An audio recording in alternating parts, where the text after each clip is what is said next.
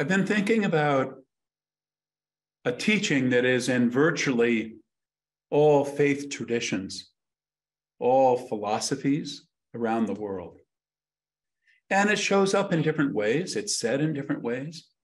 The simplest way to say it is look within. Sure, we've all heard that one way or another. Jesus' way of saying it was, the kingdom of heaven is within you. The kingdom of heaven is within you. But how do you look within?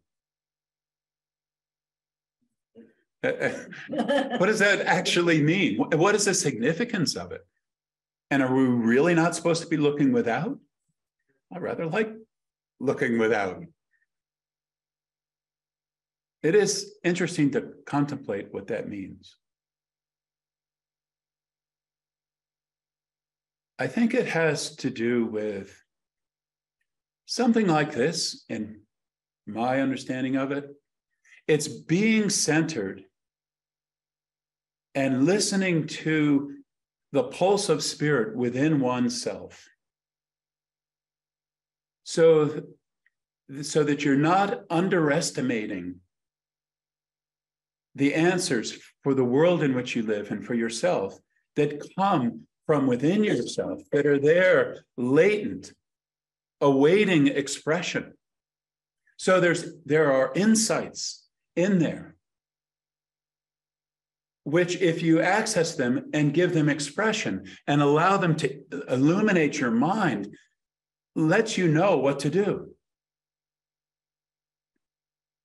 And when it does seem like you're being criticized or the world is against you or whatever it is, within you is a love that overcomes all that and allows you to be in all that and to change it and bring something else, a transformative influence, love.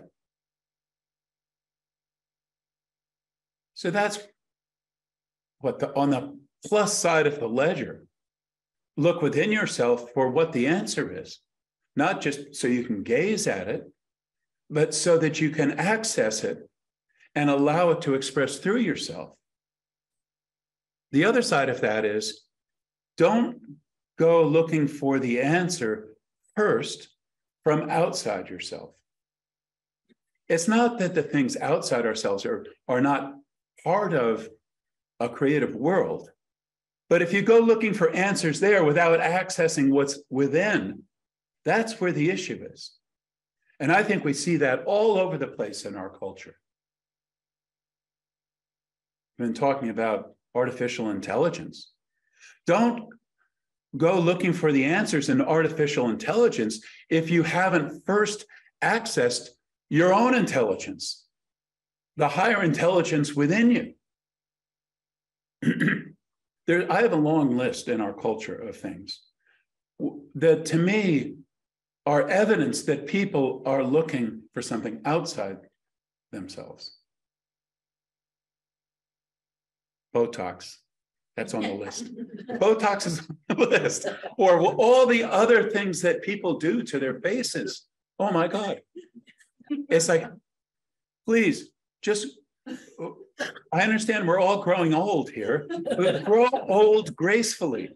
Grow old gracefully and access something within yourself that is the grace of aging.